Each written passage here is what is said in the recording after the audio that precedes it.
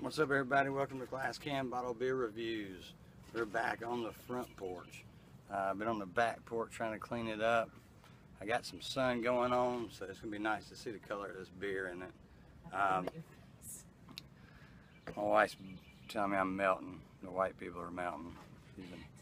She's an idiot. Don't say stuff like that. She's racist. Nah, I'm just kidding. I'm white. I mean, I'm Filipino. Yeah, you're white. You're the darkest white person I've ever seen. Alright. Yeah, because you're racist against white people. People are going to hate me now. Okay, anyway. Burial Beer Company. This is out of Asheville, North Carolina. I ran up there yesterday, made a little video of some good bluegrass heading down the mountain. I'll try to post that. But okay, let me go ahead and start. Burial Beer Company, Asheville, North Carolina, 8.5%.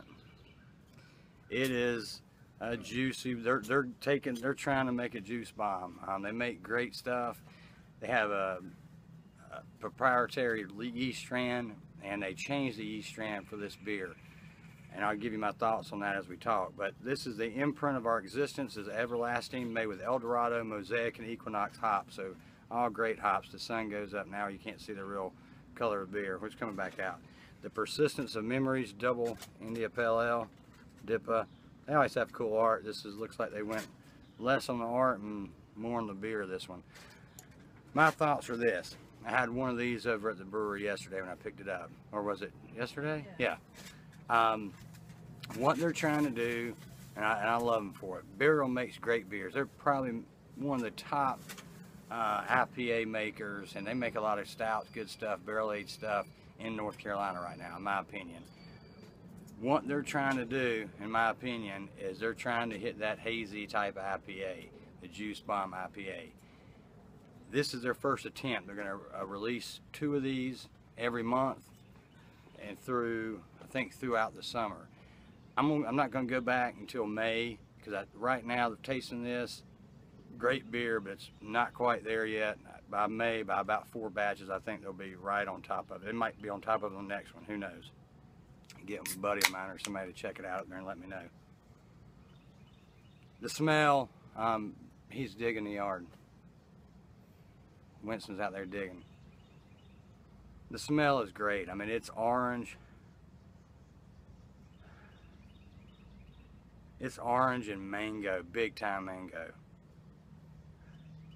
Just big time mango. Almost a candied mango. Let's get this thing a pour. I don't know which glass is mine. I think this one.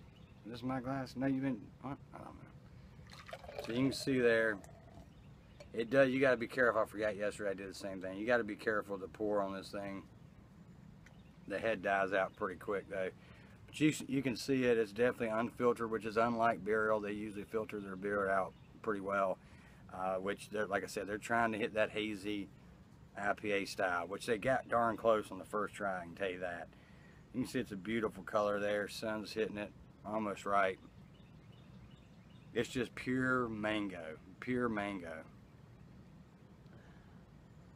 You do smell, you don't get that typical, well, I don't know if we use the word typical, but that same yeast. It's a great yeast they always use, but it's almost all barrel beers you can tell that yeast. So by changing it up, it's just pure mango right here. It gives way to an earthy dirtiness though,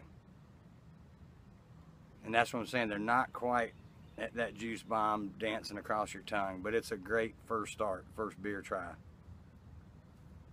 Mango is a little subdued more. You get more of that dirt fruit, more florals, grassy, a little piney. Let's give it a taste.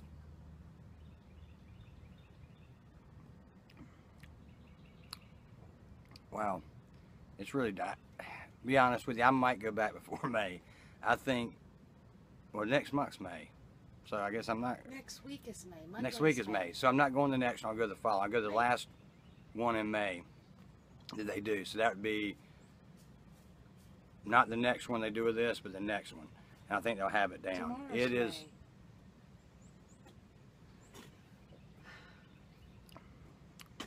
May. It's darn good. I didn't realize how good it was yesterday when I drank it. They're almost right on top of the top dogs when it comes to hazy IPAs, already juicies. That's unfiltered. Of course it is. And it's got that like I said, that floral and that olive to me, that olive taste. Wife likes, as you can hear. If this is their, I know they can hear me. She's mad at me now that I didn't buy a case, only bought 16. If this is their first try at this is wonderful. What? This is wonderful. It is wonderful. They did a great job on this. Actually, that candied mango goes away and it turns into more of a melon. Holy cow. How did you not tell me this yesterday? Melon floral, really good. Smooth, doesn't dance across the tongue, really smooth mouthfeel. A little light, not quite medium. Great freaking taste though. It is close to a juice bomb already. So I won't go the next release of it because it's supposed to be an ongoing, evolving beer that they keep working on. I'm going to the next one. I guess they're going to just make money as they go forward and get it right, which I don't blame them. It's perfect.